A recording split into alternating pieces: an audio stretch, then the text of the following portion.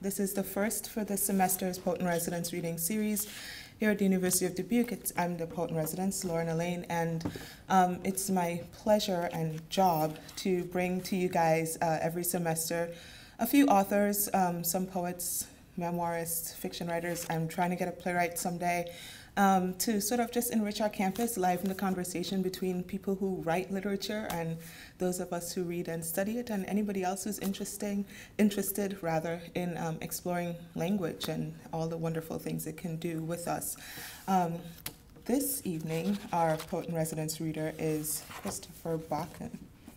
I can tell you a lot of things about Dr. Christopher Bakken, things you think you want to know, like he's a professor of English at Allegheny College in Pennsylvania, that he's an award-winning poet, essayist, and translator who's published in esteemed venues such as the Paris Review, Ploughshares, the Southwest Review, among others, that he served as a Fulbright Scholar in American Studies at the University of Bucharest in 2008, and that he's from Madison, Wisconsin, which means he actually had heard of Dubuque before coming to read here, which was pretty cool. But there are a few things you need to know about Christopher Bakken. He loves reggae, and he will blast it from his tablet while sitting on the shores of a beach with a ragtag group of writers at midnight. He'll probably have a bottle of Sapporo to pass around. And if you don't know what that is, you want to look it up. He might start to sing in Greek when the Bob Marley time's out, or he might just lie on the sand and stare at the sky. He will pull you out of your chair, and shoulder to shoulder, you will move your feet in Greek. He will cook things that will make your taste buds do cartwheels and beg for more. One of them may be a whole roasted lamb, entire head, feet, and everything. He will charm all the local food sellers into giving up their most cherished recipes, the fruit or cheese they were saving for a special client or a special occasion. They'll box it up and give it to Christopher and throw in a bottle of hand-pressed olive oil and some limoncello for good measure and say, come again, you know. This is Christopher Bakken. His wit, intelligence, and charm begin in his person, but manifest in his work as wonder for all things of the earth, particularly when they exist on the Greek portion of the globe. In his award-winning collections of poetry, After Greece and Goat Funeral, and in his culinary memoir, Honey Olive Octopus, Christopher will take you on a cultural expedition that is driven by curiosity and connection, one with a guide who is both savvy but still an apprentice, and who is suspended between inclusion and confusion, honorary citizenship and tourism. On this journey, you will learn about the most ancient types of sustainable stewardship of land and resources, how we make and maintain relationships around food, how what we put into our bodies can tell us about who we are, and all sorts of really wonderful things that I'm going to let you tell you about himself. So please join me in welcoming Christopher Bakken.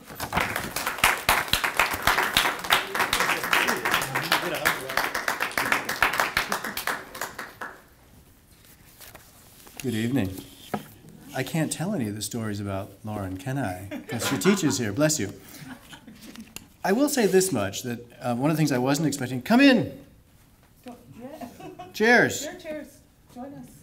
I'm going to read for 3 hours. You're going to be so tired if you stand up back there. No, maybe 35 minutes.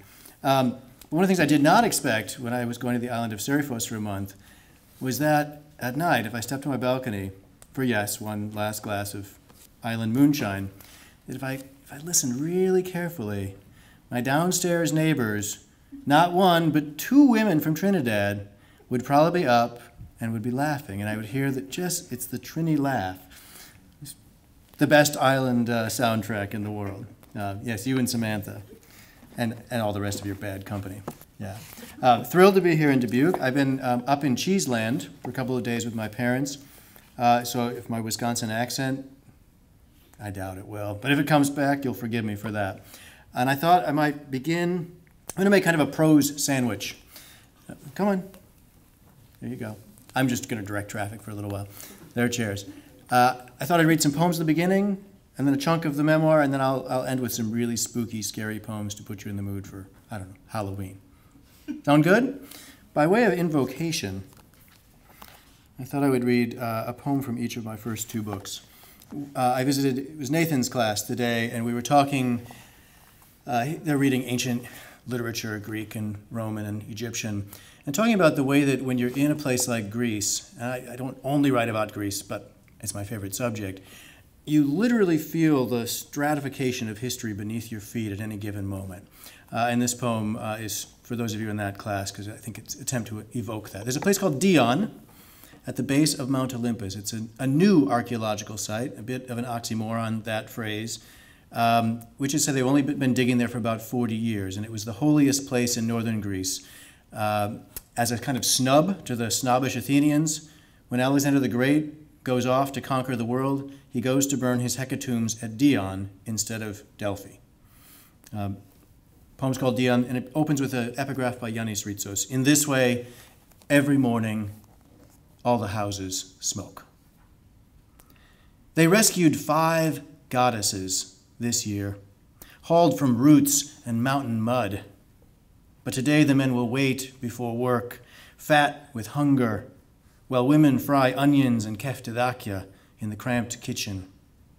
By noon, I'll join them, sweltering in pits, peering my foreign eyes into their past as we move earth and open it wider. At Cafe Zeus Olympios, on this table, beneath a sagging trellis of grapes, there's always one ashtray and some salt. And somewhere, another mound to excavate.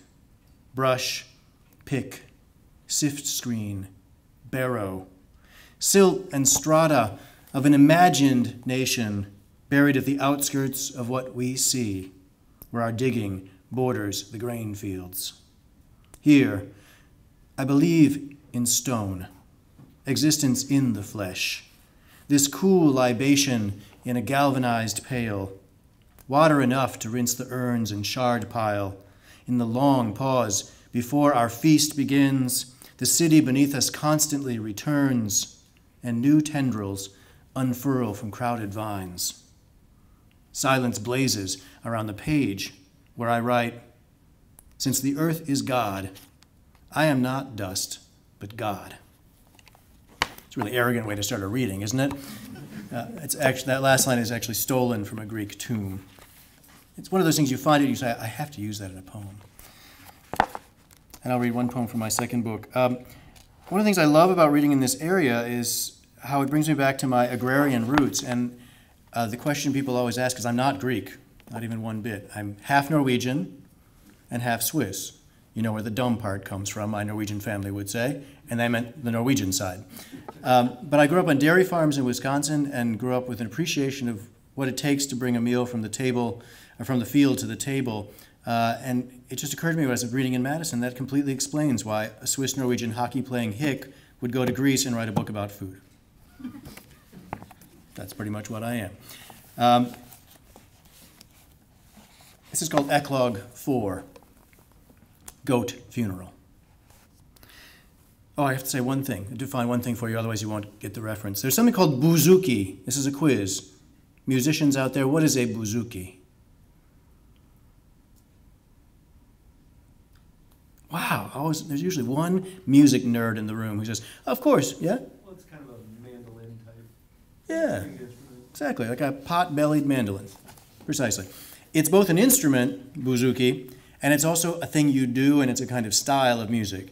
If you're young and 20-something and you have a little money to burn in Greece, you go out and do bouzouki, which involves drinking, standing atop tables and dancing, and throwing flowers at singers.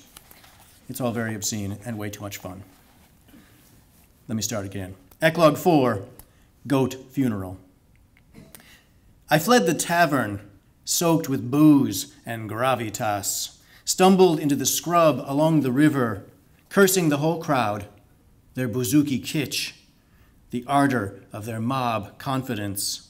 Woke only when that shepherd Juliana lit the pyre for her stillborn goat, wailed against the spirit that claimed it too soon. Understand that it was early, the grass still slick, her firewood soggy with smoke. The sycamores were involved with their fog. The deer were busy hiding in the brush. She had acacia blossoms in her braids, and I saw the little pollen dusted the shoulder where she'd rent her mourning shawl. The dead one was wreathed with olive leaves, a pile of grain uneaten at the mouth.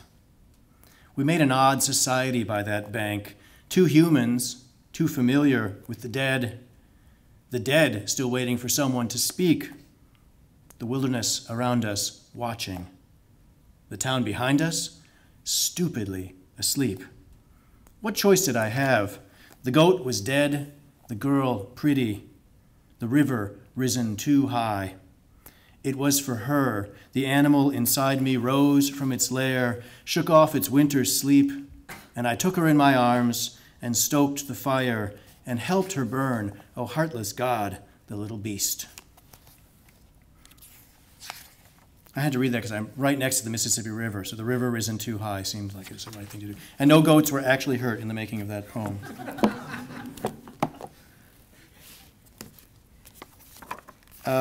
Once upon a time, there was a boy named Aaron Bakken, that's my brother, who, well, let me start somewhere else, and I'll tell you about Aaron Bakken. I have a friend named Tassos of Thasos, who is a kind of superhero. Yes, he lives in the island of Thasos, and his name is Tassos. His cousin is also named Tassos of Thasos, and they're named after their uncle, also named Tassos of Thasos. And after a long night of celebration on his island, on his patio, I'd had a little too much Cipro. This is this drink you referred to. It's ouzo's evil cousin. Think homemade ouzo. I said, so when do you pick your olives? And he said, sometime in November. And I said, well, I should join you one of these years. And he said, good, we will wait for you. We expect you.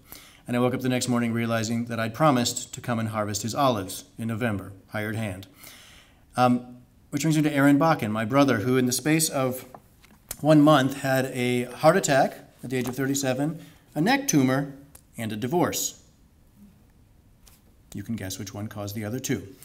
That was the divorce. He lives, all's well with my brother, but since we grew up on dairy farms, the solution, when anything ails you, is you go and you get your hands dirty and you work. So I said, hey, I did promise this dude on Thasos that I'd come pick his olives, so let's go. And so we did. In order to fund this trip, I decided to pitch to Bon Appetit magazine that I, completely unknown person who wrote poetry, would write for them about the Greek olive harvest. Their response was just what I expected. Who the hell are you?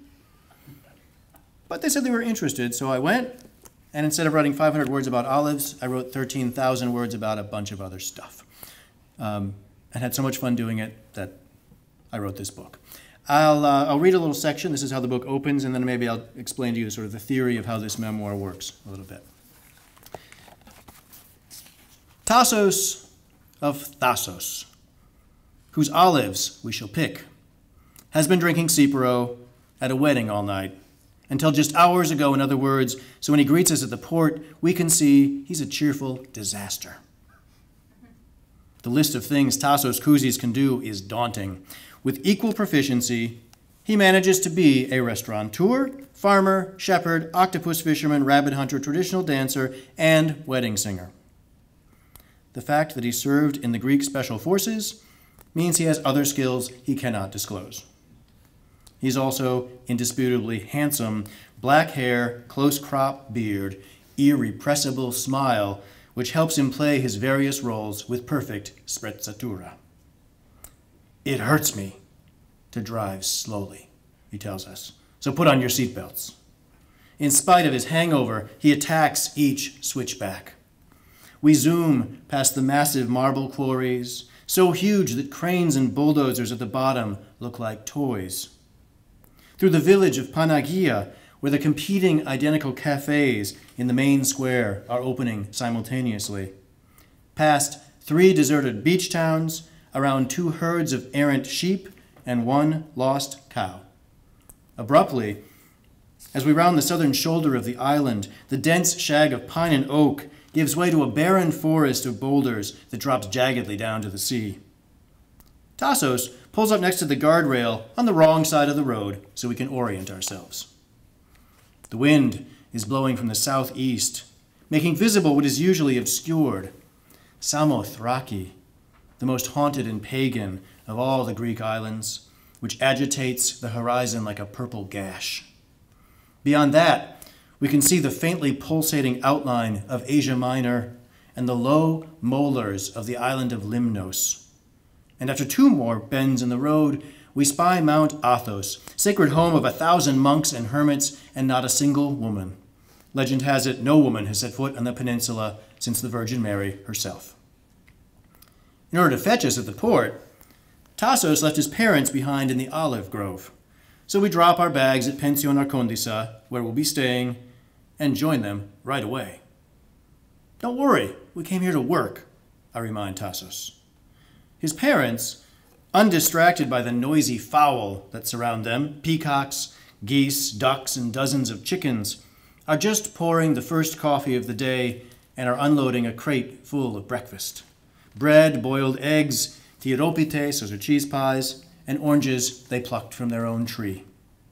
Tassos' father, Stamatis, rises to greet me with a leathery handshake and 2 kisses.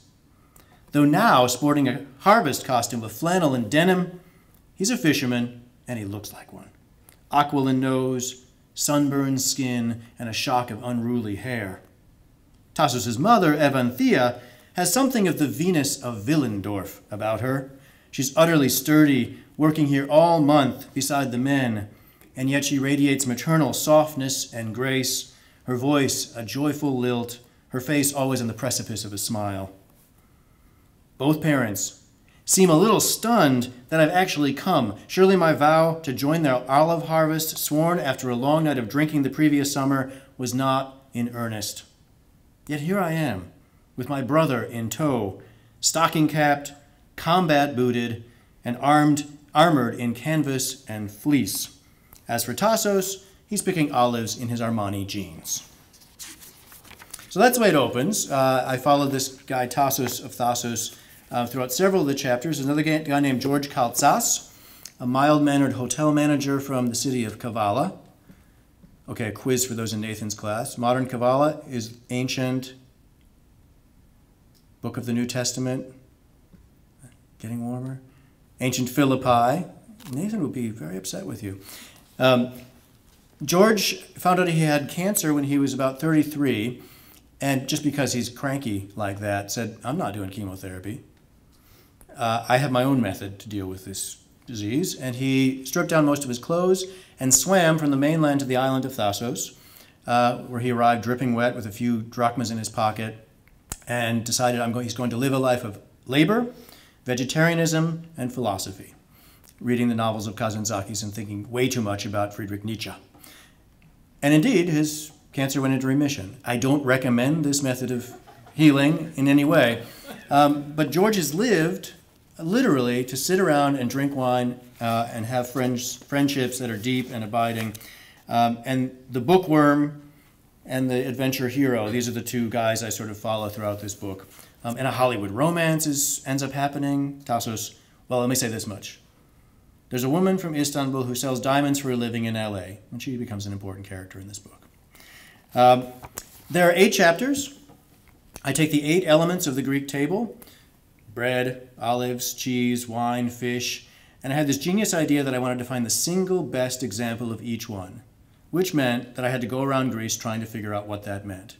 I have a love handle called, Noxian cheese as a result. What I figured out in the writing of this book is that I may have been one of the last people to be able to actually do this. As you can probably expect, the people who still know how to make these traditional products are artisans, and they're old, and they're dying out. These are the grandparents of the young people who are now hooked on YouTube and this thing called the internet. You've probably heard of it. And that's radically changed Greek culture. Kentucky Fried Chicken and McDonald's are now in Athens. Obesity rates are rising among Greeks.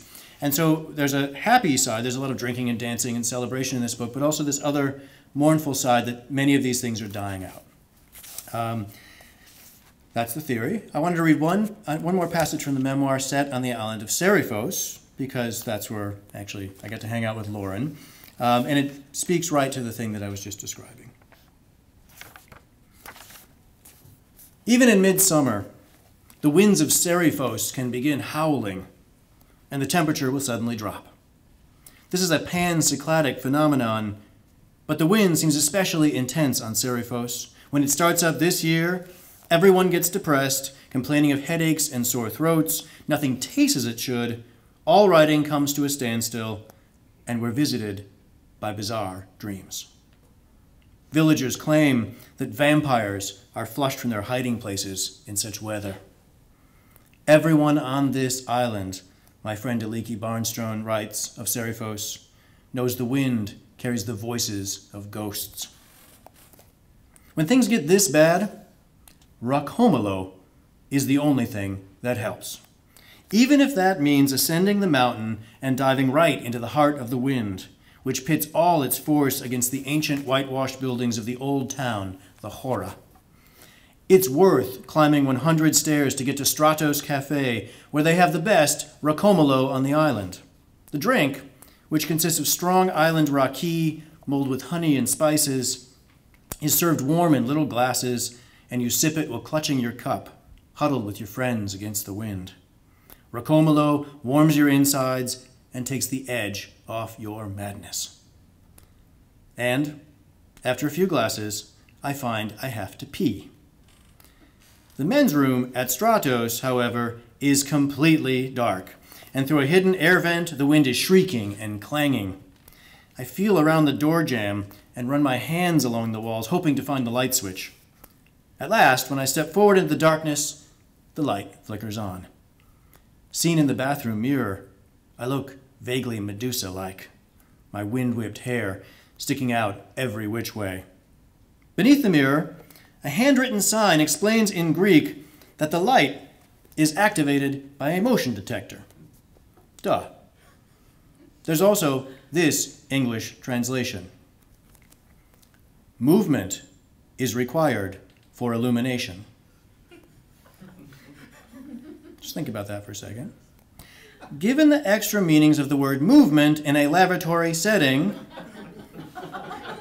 movement is required for illumination. There are lots of ways to enlightenment, as it turns out, and on Seriphos they figured this other one out. Movement is required for illumination. I find this hilarious, but I take heart in the sign's unintentional profundity, too. Most days on the island, it's easy to forget we're moving at all. Once the wind dies down, we settle into a blissful and slothful routine. There are morning visits to the market and bakery, some seminar activity, and writing time, and then long afternoons spent swimming and eating. Among all that pleasure and slow movement, there's only one frustration. And I'm going to stop there and say, this is a frustration really that a boy from Wisconsin feels very deeply. You'll understand when I tell you what it is. On my return trip from the market every day, I drive past a sign advertising local traditional cheese. But I can't seem to make contact with the cheesemaker, Rita Paraskevopoulous, whose name is on the sign. I've dialed her number every day for a week, but the phone just rings and rings. Finally, near the end of my stay, I try the number again, and this time, Rita picks up right away. Rita is the most cheerful person I've ever met. When she laughs, she throws her body into it, scrunching her shoulders forward, clenching her fists, and nodding her unnaturally reddish curls up and down, all the while emitting a high-pitched whinny. She has a prodigious nose and thick arms strengthened by years of farm work, and I have to suppress an urge to hug her, but we've only just met.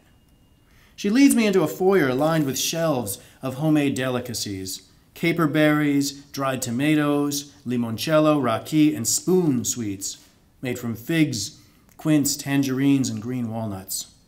There's also a refrigerator full of cheese.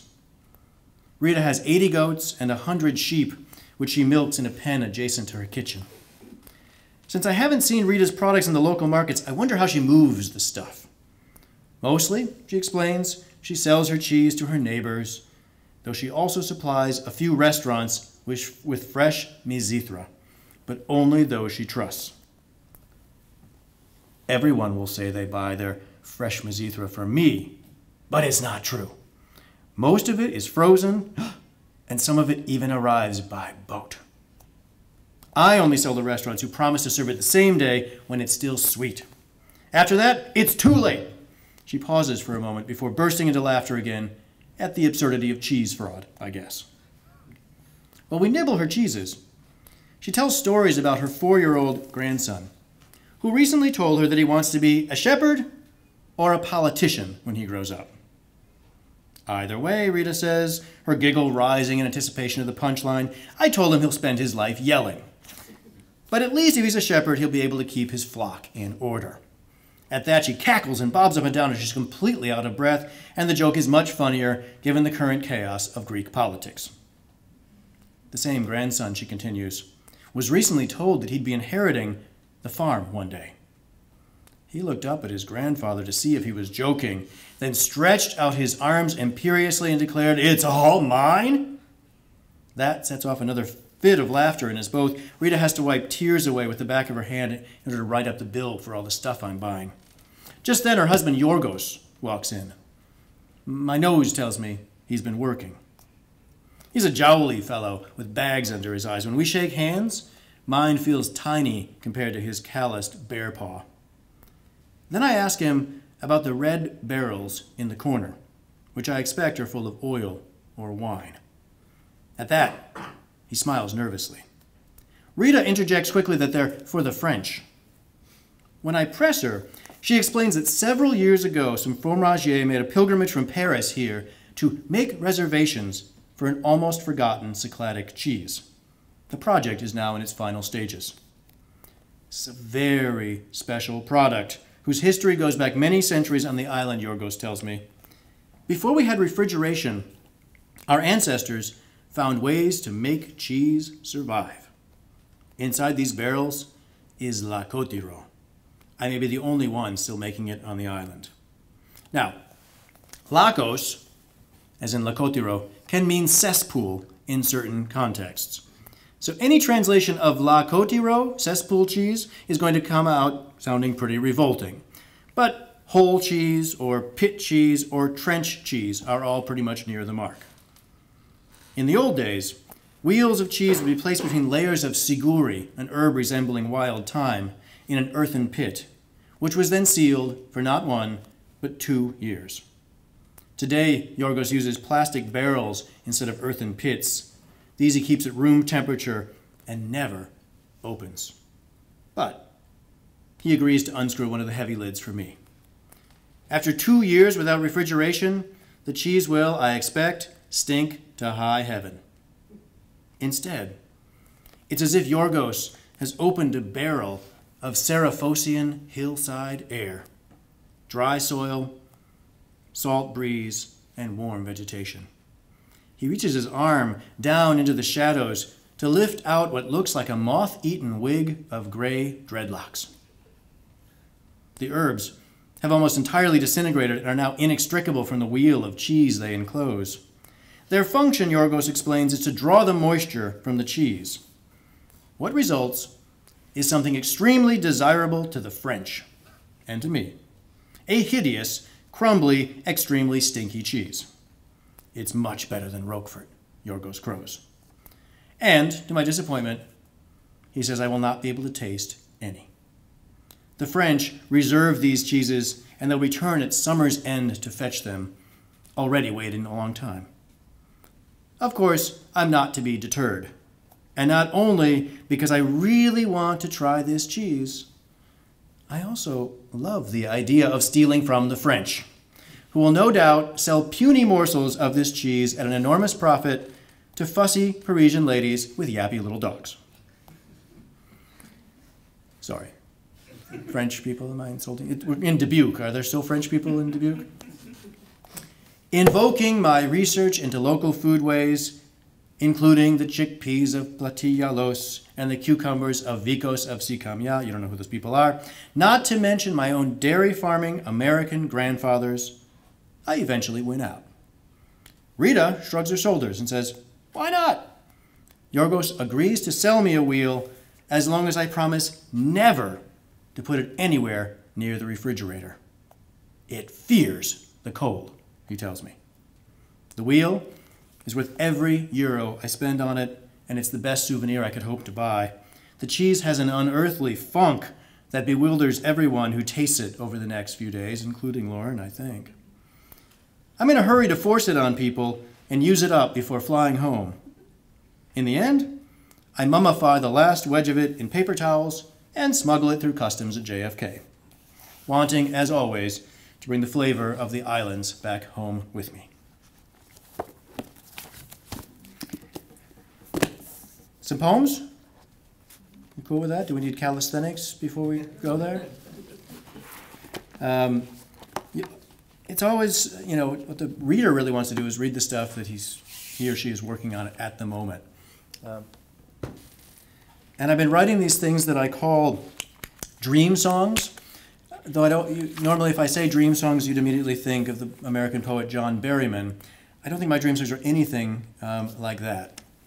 But they are dream songs in this way. The imagery and the sort of plots of these, and they're all fairly short, I think come out of dreams or those states where we're not quite awake and we're not quite asleep.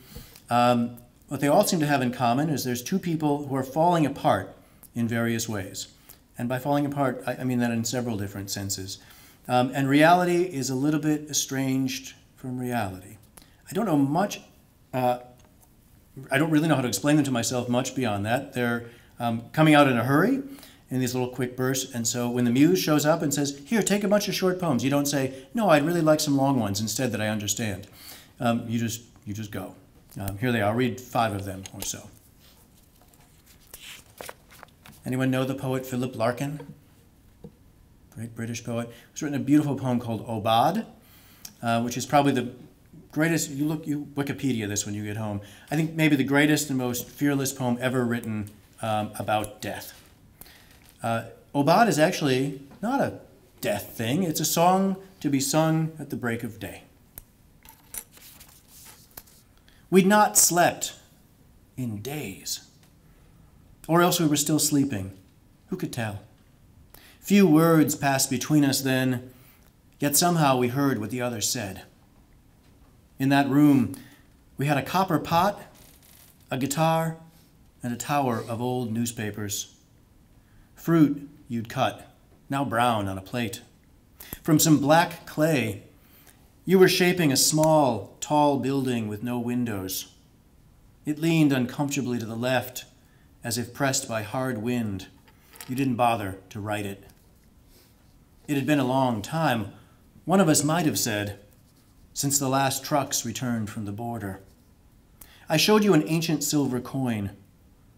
On one side, a gorgon's head.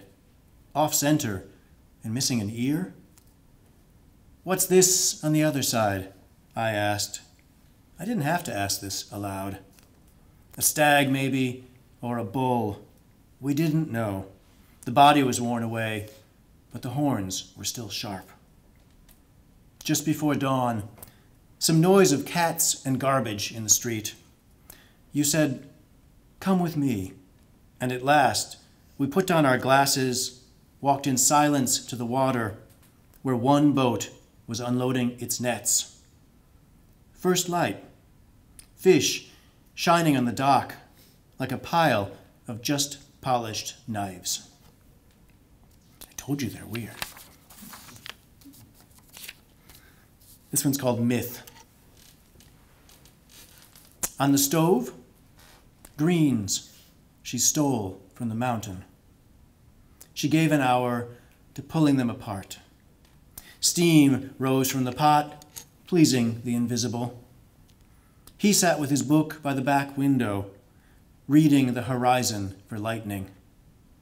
Stormy watches, bringing the dark ship light, some ancient sentence broken on the page. Outside, rain punished the earth for its crimes.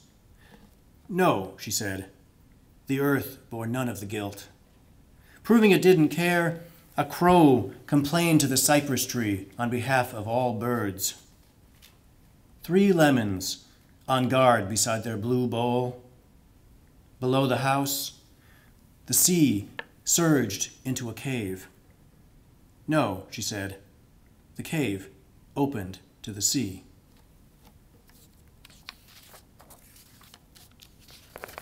I mentioned that place Mount Athos in the passage I read from the memoir, which is a real place. It's a peninsula, and no woman has stepped foot on there since the Virgin Mary, in theory. In fact, several Greek female journalists dressed in drag and tried to get on the island and even they did not succeed. It's still in the Byzantine clock. It is a holy place, or considered to be holy by many, many people, and part of this dream seems to be happening there. It's called confession. Night came to herd us from across the island, resurrecting crickets in the old well. You'd removed both of your arms, and your hair had turned to ash by the time I touched it. If you go, I asked, how will we speak to those dead? I said this knowing we couldn't ever. Yet monks had put out a wooden table and were waiting for the blood and bread. All day the mountain, talking and falling apart. I had to carry you most of the way. All day eternity and oranges, stones in some fear I could and couldn't see. Now a half moon and the stars were roaring. The orchard behind us was roaring too. I couldn't bear their chanting anymore and urged myself to disappear like you.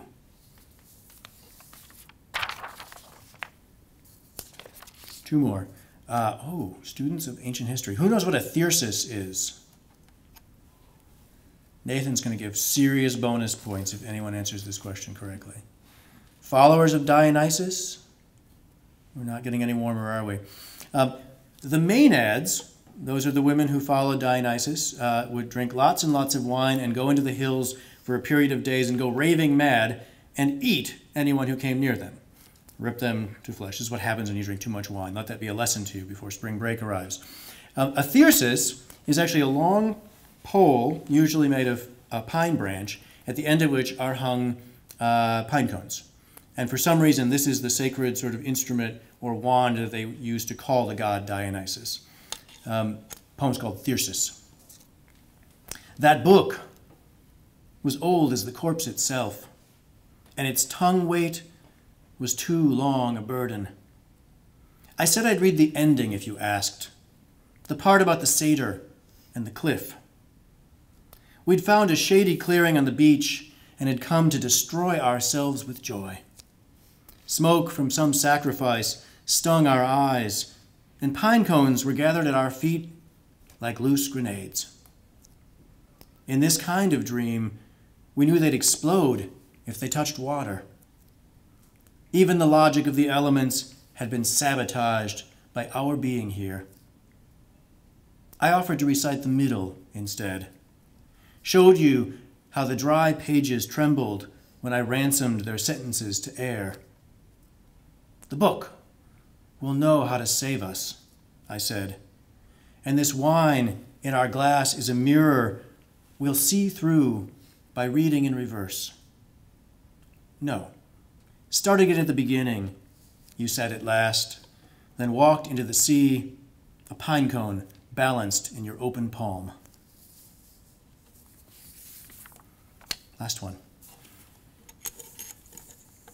This is called Interior with a Bowl of Matches.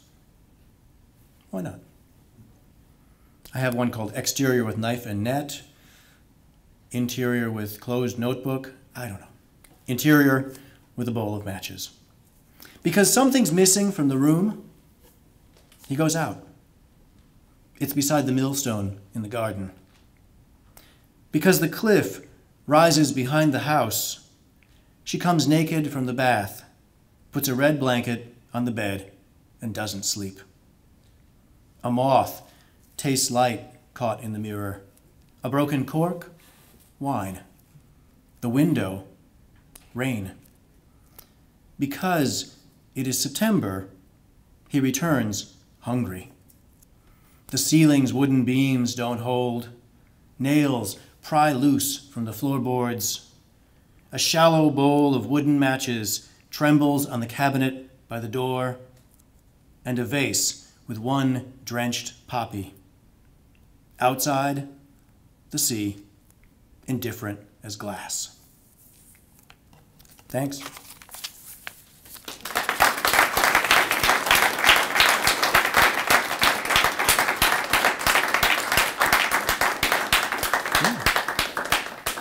I think what Lauren just said is do interpretive dance and answer questions. Is that what that meant?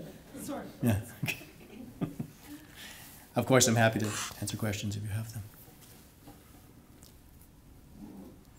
What was the title of your first piece? I didn't quite catch it. The very first poem I read? Yes.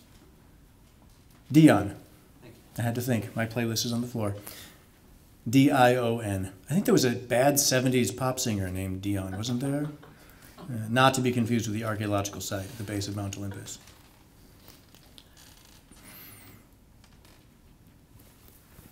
Did you know what you were going to write before you traveled, or did you just kind of build into it? Do you mean the poems or the memoir or all of the above? All of the above. Yeah. Did you guys hear the question? Did I know what I was going to write before I wrote it? That's a great question. It brings me right maybe to the difference between poetry and prose. As it turns out, this is really my first excursion in prose. And with prose, as your teachers in composition class have been telling you over and over again, you probably should have an idea where you're going, which is to say you need a destination. Because you follow the train of ideas and there needs to be some coherence. That's only partly true, I think, with the prose I was writing. And I'll get to the poetry in a second, because that answer is easier. I set out to write about something like stinky cheese on Naxos. But on the island, so I go, why does one island in Greece have all the good cheese? They have a monopoly on it. It's not fair to the rest of the Greek islands. They have literally 10 kinds of strange cheeses, and the answer, and I had to go there to find out, is cows and sheep and goats. And there's just more of them and better grazing land and an interesting artisanal tradition.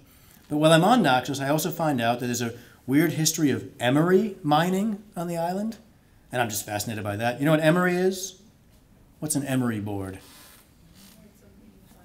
The thing you file your nails with. It actually used to be a mineral substance that they would glue onto boards. And for years, so in fact, the very first emery mines were on the island of Naxos. They built this sort of cable cars from atop the mountain until some stupid American invented artificial emery and, killed the business. We're good at this. So anyway, I start writing about emery mines. I have this weird encounter with a guy down by a fish market, which is to say, you set out with an idea, and then I think you're dumb if you don't let other ideas interfere with you as you go. This is not a good strategy, again, for composition class assignments, where I was set out to write about X, and I found myself writing about Superman.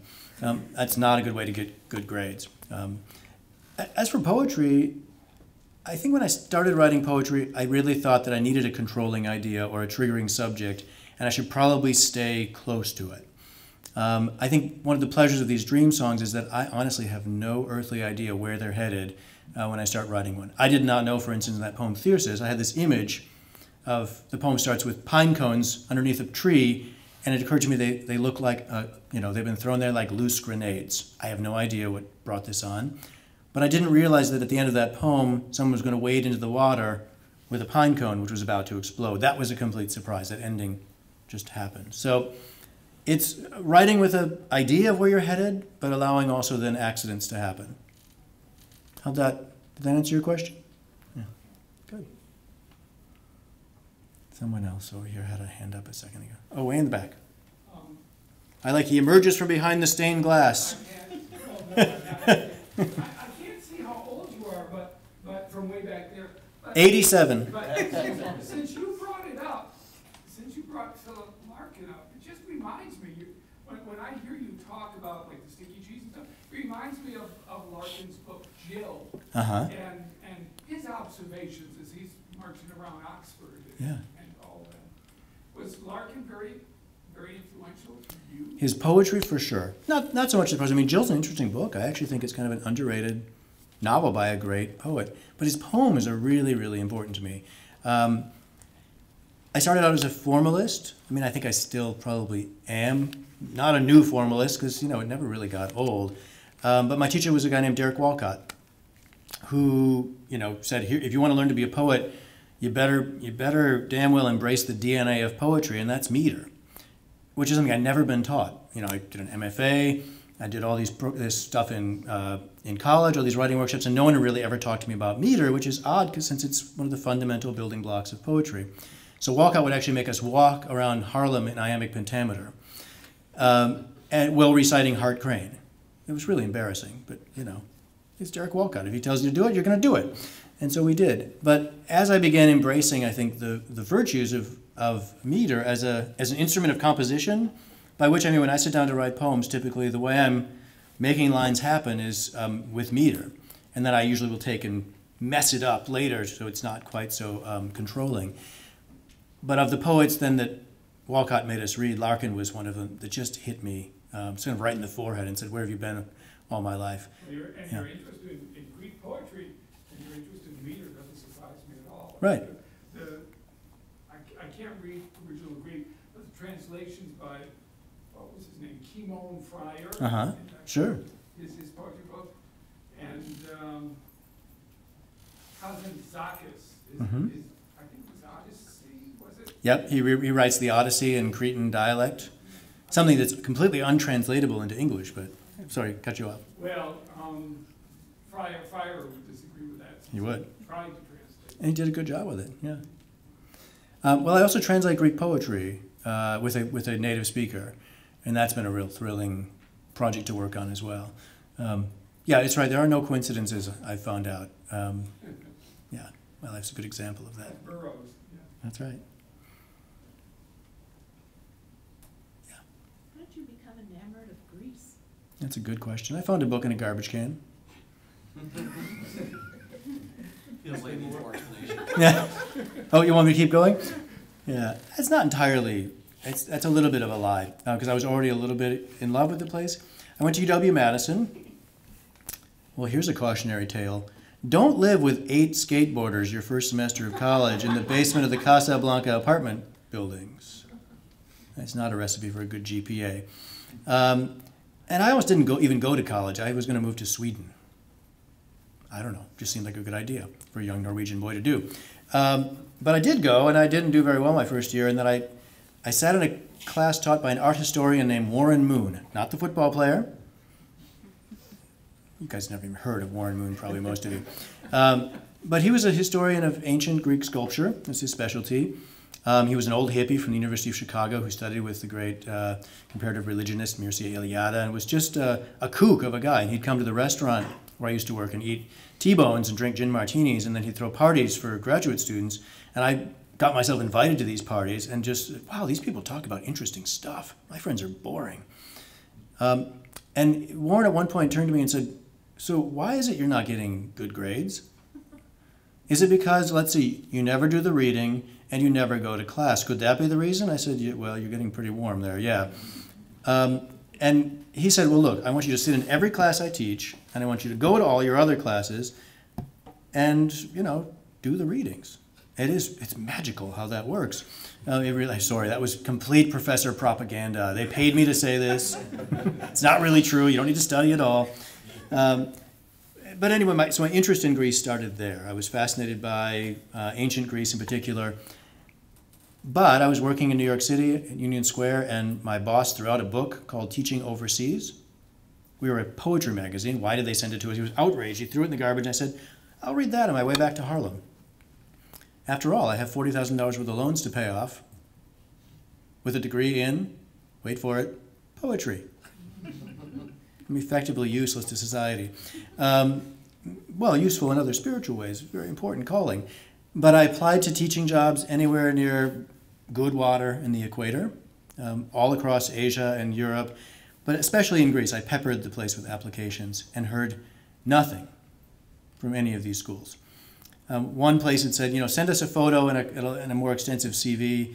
I finally got a job offer to teach at a place called Anatolia College in Thessaloniki, and they called and said, well, we're interested in you. And I said, well, when does this job start? Like December or next fall? They said, we'd like you here Saturday. So I went to Greece on Saturday. I'd never been in Europe before. I'm a Swiss-Norwegian kid from Wisconsin. They said, you're going to be soccer coach. We saw that you play soccer, and you'll be teaching 4 classes for us. And that's how I fell in love with the place.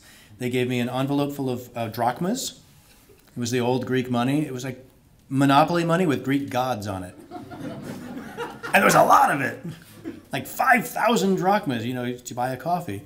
And I loved it. And then meanwhile, they were paying my student loans back at home. And I had a motorcycle. and I would finish teaching at 3 p.m. on Fridays, and you'd buzz your motorcycle down to the port and you say, where's it going? And these beautiful places like Crete and Santorini and Lesbos and Samos, and so you'd go for the weekend. And so that's really how I fell in love with the place. Yeah. I could keep going, but that's the short version of my answer. Yeah. Follow-up question. See, she wants me to keep going. You had a Fulbright? I did. You studied, where was that to? You just like touched a bruise. I applied for a Fulbright in Greece, of course. I did it in 2008, years after actually living in Greece. And they called me and said, sorry, we're going to give you a Fulbright, but the one in Greece is going to this old guy who we've been waiting for him to apply for the Fulbright. You know, he's super distinguished, and we're going to give the Fulbright to him. Have you ever considered Bucharest, they said to me. And my answer was, no. I have not considered Bucharest, not in really any way at all. But I went home and said to my wife, have you ever considered Bucharest? We're not going to Greece. And to my great surprise, she said, why not? Sounds like an adventure.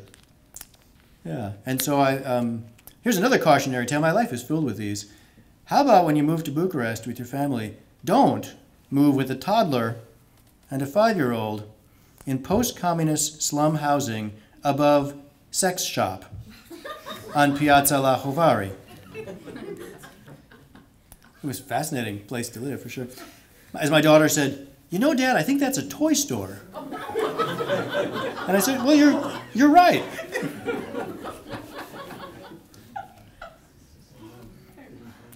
I can't believe I'm revealing these secrets. Yeah. So the Greece thing was not a Fulbright. The Greece was, I went when I was just a whippersnapper. Yeah. I just used the phrase whippersnapper. Yeah, okay. I'm glad we didn't get through the reading without saying whippersnapper at least once. I've been hanging with my parents. And they're real people from Wisconsin. Don't you know? Now you're going to be afraid to ask me any more questions.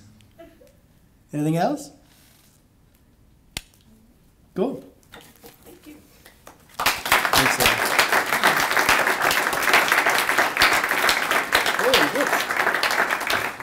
So there are a couple of things. Christopher has books in the back for sale that he will happily sign for you if you are interested. So see the book. Lauren, can you wave your hand back there? Lauren Allen, believe it or not, is back there with the book, so you can see over there. Also, he has cards for the study abroad program in Greece that they do too. Do you want to talk about that a little bit? And then thank you all for coming, and keep an eye out for the emails that tell you when our next awesome Poet in Residence reading is. Thank you. I promise, two more seconds. So the coolest thing you can possibly do, as it turns out, as I've certainly convinced you tonight, is to go to Greece for a month and write. This is how we met, in fact. I run a writing workshops in Greece. That's actually the name of our business and our website. There are workshops in poetry, fiction, memoir, aka nonfiction, and then I do an all-purpose, well, it's what my colleagues call my food pornography course. It's cooking and learning about traditional Greek food, and then we do travel writing and food writing. They're all really jealous of us. They go off and think hard about poems and criticize one another. We make bread in a wood oven. It's a pretty great thing. The poetry workshop is taught by Carolyn Forshé. Her biography goes like this: Carolyn Forshé is Carolyn Forshé. If you haven't heard from her, look her up. Jane Ann Phillips is our fiction workshop this year. Every book she writes, the New York Times, cries. They love it so much. A very cool, very tiny Greek woman named Natalie Bakopoulos is doing our nonfiction workshop. She's written a really interesting historical novel about Greece, and I make the bread. Anyway, there are cards back there with Octopus on them. They make good bookmarks. Just take one. Thanks, everybody.